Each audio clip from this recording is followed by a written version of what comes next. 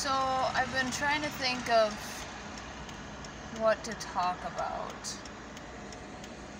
Yesterday was rough. Yesterday was really rough.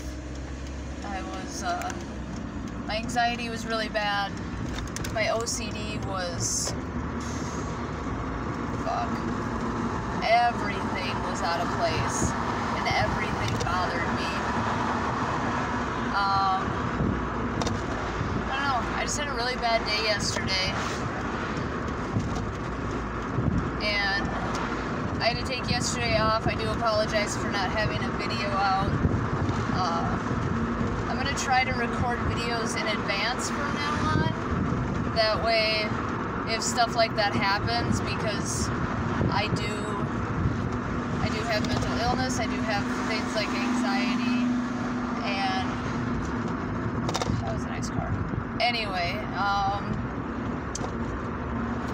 yeah, I'm going to try to record videos ahead of time so that I can post them even if I am having a shitty day. But I guess I kind of wanted to talk about that today. Like, yesterday, from the time I woke up, there was a truck sitting behind us, which was weird because there was a driveway behind us and there was no parking, and it just kind of creeped me out a little bit. And then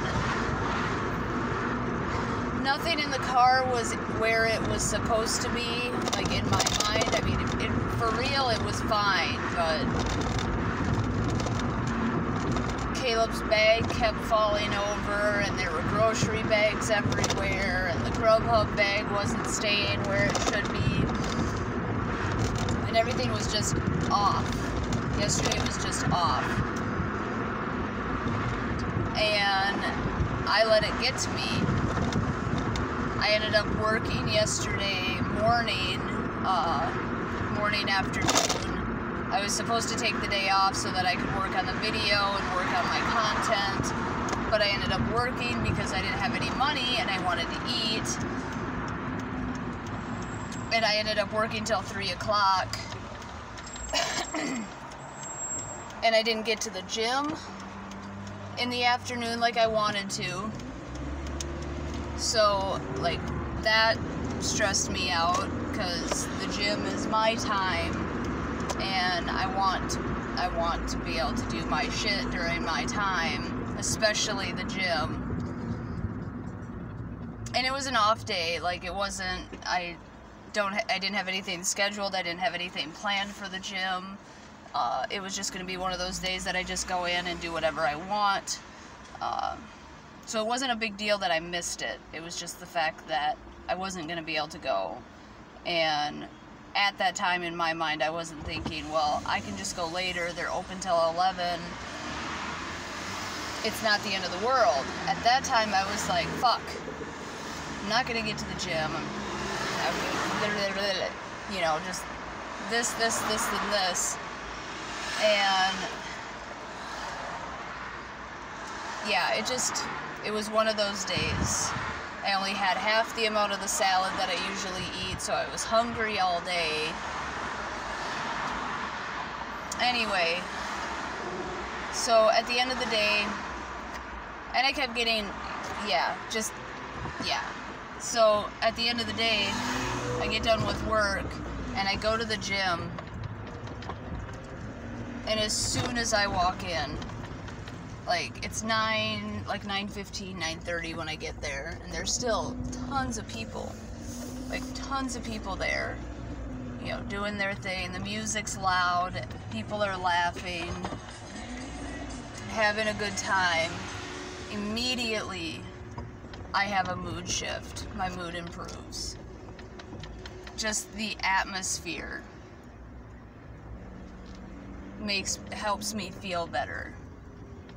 Helps me improve my outlook and my mood.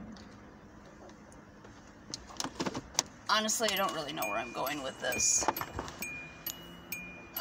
I think I posted yesterday about having places to go to feel better, to help you feel better. And the two places that I mentioned in my post If you're not following me on Instagram, you can go over and check that. Anyway, the two places that I mentioned were Iron Physique and Zoo Culture. Iron Physique is the gym that I belonged to in Rochester when I lived there, when they opened. And Zoo Culture is the one that I belong to now that I'm in LA.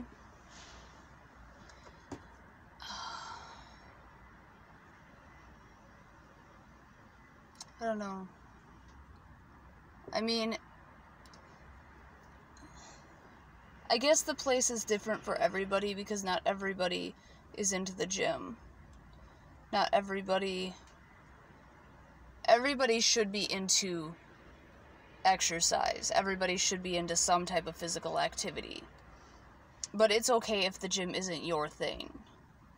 Like, it's okay if you get your exercise somewhere else. It doesn't have to be in a gym. But for me, that's where it is. That's where it's always been. The three